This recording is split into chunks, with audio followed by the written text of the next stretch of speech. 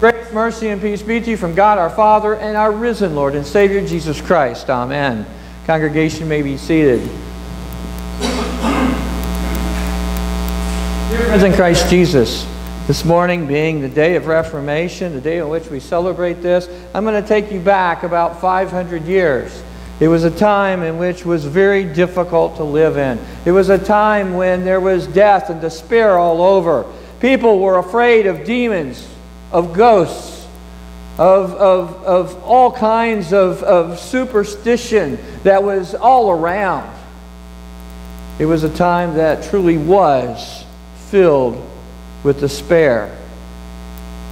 It was a time in which the infant mortality rate was nearly 1/3 of all children being born. It was a time in which you were lucky to make it to adulthood. Only about 1/3 of people would make it to that age. There was plague and famine all around. It was a time that was difficult. And even and I'm going to introduce you to Martin Luther. He grew up during this time, during this point in which things were all around. He was born to a man that loved him very greatly, but yet at the same time he was a disciplinarian. As he grew up, he had to study, and he had to study hard. In fact, if he didn't, there was punishment to be had. Not like the punishment we have today, where maybe it would be a swat on the rear end or sent to time out. But it was said that if he failed in his studies, the blood would flow. It was a time in which most people were illiterate. Most people did not live, they basically worked menial jobs. But if you dared go to college, if you had the ability to do that, if you could read and write, then there were really only three areas of study. First of all, you could study the sciences. Second of all, you could become a lawyer. And third, go into theology. Well, Martin Luther, as he entered college, chose to go into become a lawyer, to study the law. And so he had a good grasp on what the law meant. As he had grown up, he knew what it was like to be in a legalistic situation. And then, of course, the thing that most people had to deal with was the church. The church had told people that the only way of salvation was in order to take a few coins and put it into a box. You see, he told everyone that they were sinners, and we all know that we were all sinners, and they were all doomed to purgatory, thousands and thousands of years in purgatory, where what they had to do is they had to work off and they had to pay for the many sins that they had in their life. And there was no way out. Oh, unless you put a few coins in the box. Or you had someone in your family that would put a few coins in the box. Maybe they would be able to take away a few thousand years of suffering and penance. But nowhere did you see a loving God. In fact, God was somebody to be feared. God was someone that was jealous and vengeful, always seeking to take those out that didn't believe in him. Well, Martin Luther knew that and understood that. And so he went into the law. But yet, one fateful day, one day in which there was a thunderstorm, the heavens had opened up. And it wasn't just a regular thunderstorm, not like the one we just kind of had a few minutes ago. But it was one in which the lightning came. And where he was at, he was out in an open field, and everywhere that he could see, lightning bolts were striking the ground. And it was so bad that he had feared for his life. And so he made a promise to God that day, that if he spared his life, then he would go into the ministry. He would become a monk. Well, as we know today, Luther survived that thunderstorm. And he followed through on his promise. And he went and he took all that he had and he sold even a very expensive law book that his father had given him upon entering into the seminary, into the university. And so he started studying theology. And he worked his way through. He worked as a monk and he eventually became a priest. And during that period of time he studied an awful lot. He studied the books of the church. He studied the early fathers. But the one thing that he kept coming up with was the same thing that the church was teaching. The teaching at the church at the time, that God was an angry God, that he was an angry judge, always seeking to destroy those who did not follow his commands. But Martin Luther, as he studied and he tried to meet the commands of God, he realized that he could not do it. There was no way for him to be able to be good in and of himself, if not perfect, which is what God commanded. Perfection. That's what God calls for.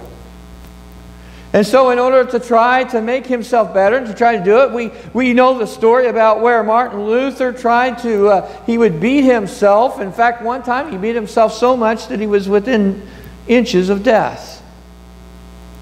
Because all he saw was an angry judge. Oh, he sought to look for a loving God, but he didn't do it. Until one day in his studies, as he was studying for his doctorate, he found this book covered in dust. It was leather bound, and it was somewhere back in the back of the church library. And so he pulled it out, and there he read Romans chapter 3. And he also read those words of Ephesians, those words that are there, that all of a sudden showed him a loving God. For we are justified by faith. We are justified by grace through faith in Jesus Christ, outside of any works of our own. You see, what he come to realize through that was that there was no way for him to be able to earn the favor of God. There was no way for him to be able to earn his way into heaven. But what he did see there was a loving God who sent his Son, Jesus Christ, to the cross in order to take on our sin. In order to make us free. You see, that's the reality of it, and that's exactly where our gospel lesson takes us. We see Jesus here talking about the truth here in the Word of God. We see Jesus telling those who believe, he says, if you abide in me, you will be my disciples. And you will read the truth. This word is truth that's here, and it will set you free. You see, that's exactly what Martin Luther was. He was captured. He was a slave to that sin that he had. He was a slave because there was no way of him being able to get out of this servitude. That sin that's in each one of us, that sin that's in the world, and that sin that controls our lives. You see, what it does is it takes us captive. And it's just like Paul says, it's that thing that happens, that the things that I want to do, I do not do, and the things that I do not want to do, I do. And you know, that's exactly how it is for us too, isn't it? Are we just like that too? The things that we want to do, we don't do, and the things that we do not want to do, we do? How about this? We don't want to necessarily hurt somebody's feelings or that, but what do we do when we gossip? What do we do when we say words that we may not really mean, but we say them anyway? Do we hurt those who are close to us? Isn't that a result of sin and being captured by sin? We don't want to do it, but many times we get caught up into it, don't we? How about those times that we don't want to kill anybody? Like I said, we don't want to hurt anybody. And what we do is in anger, we say words that we shouldn't. Is that being captured by sin? We know that we should be in church, and we want to be here, and we desire the Word of God. But when it comes to doing our devotions, do we always do them? Are we faithful in that?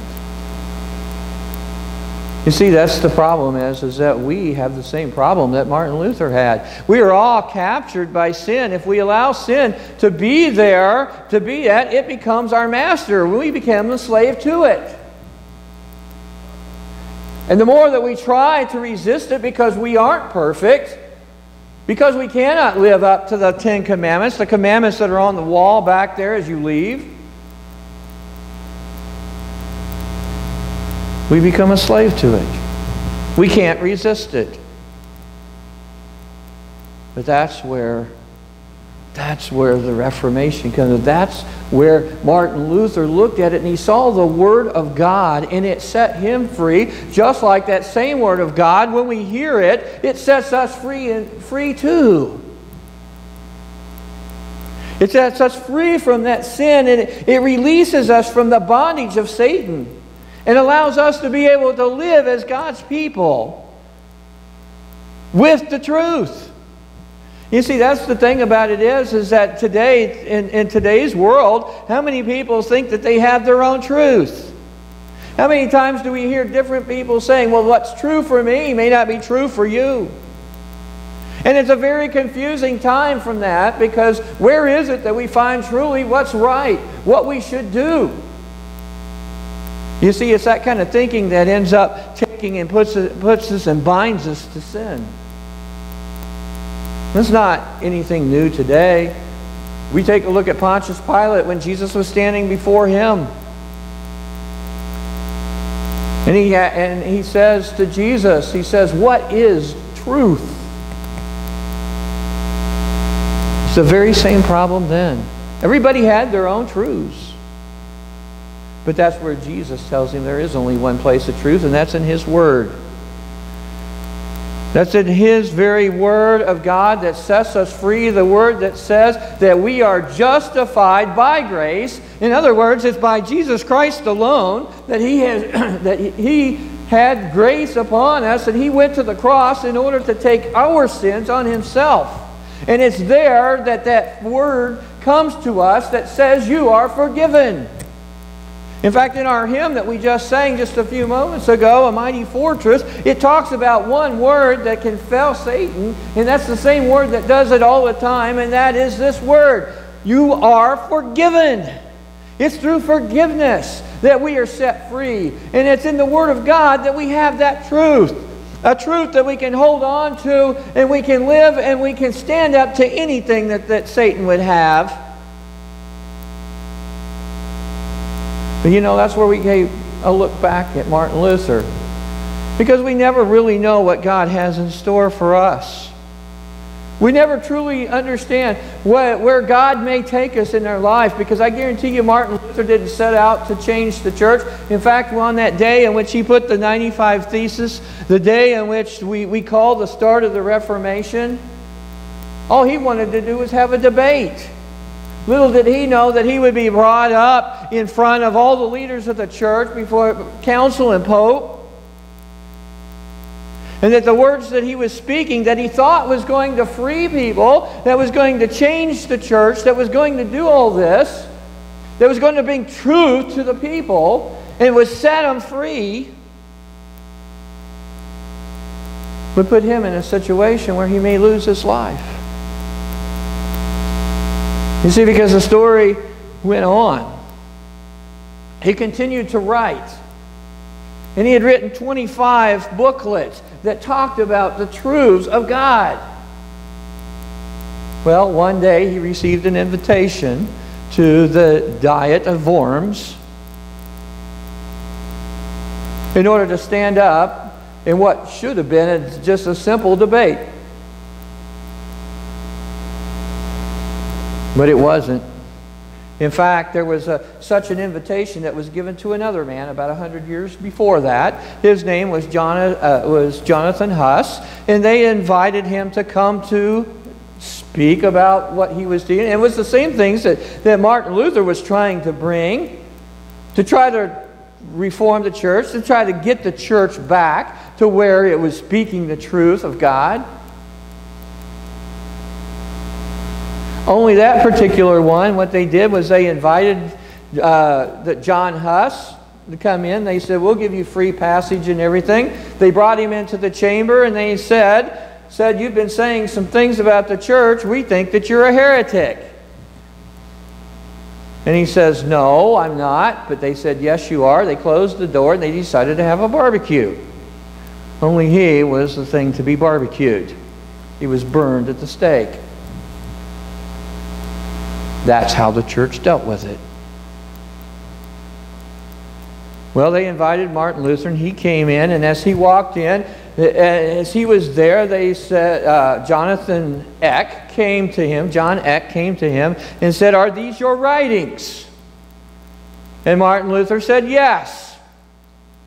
And he says, well, I want to hear one word from you, and that's called revoco. Do you recant? And of course, Martin Luther, knowing the history, knowing what happened to Jonathan Huss, knowing all that says, well, you know, I need to think about this before I give you an answer.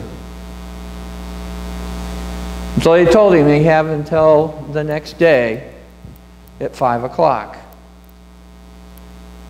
And so the next day, Martin Luther was brought back into that same chamber, and he was brought there, and Jonathan Eck said, these are your writings right here, these are 25. These 25, he says, revoco.